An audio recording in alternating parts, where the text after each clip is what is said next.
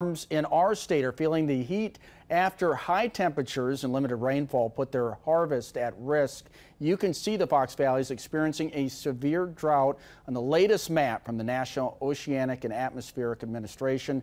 This report does not include rain in the last few days, but gives us some perspective into how our state is doing right now.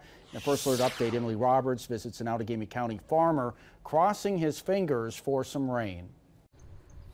I'm not one to be a crybaby or nothing like that. It's dry, we could use some rain. Periods of hot, dry weather threaten the livelihood of farmers in our state. And Grand Chute's Mark Peterson has hundreds of acres of corn, alfalfa, and soybeans to look after. I think these little mini rainfalls we got made a difference. It looks a little bit better.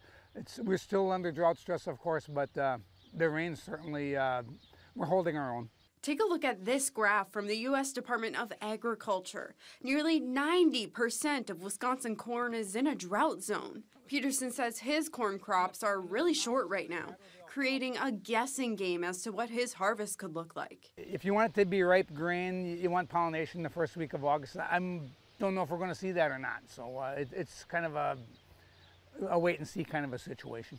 The Peterson farm focuses on dairy by milking around 50 cows a day, and these guys rely on a successful corn harvest as part of their meals. For me, it's probably about 75% of my corn crop is needed for the cows on a typical year. So this year, if our yields are down, might need to take every last acre for cow feed. Peterson says there is some good news. The varieties we're planting today are much more stress tolerant than they were like 20 years ago, and the way we manage our crops are more makes us tolerate stress times, drought, as well as too much rain better than it was 25, 30 years ago. With just a few months left in the summer growing season, he is hopeful to see more rain in the forecast. In Outagamie County, Emily Roberts, Action 2 News.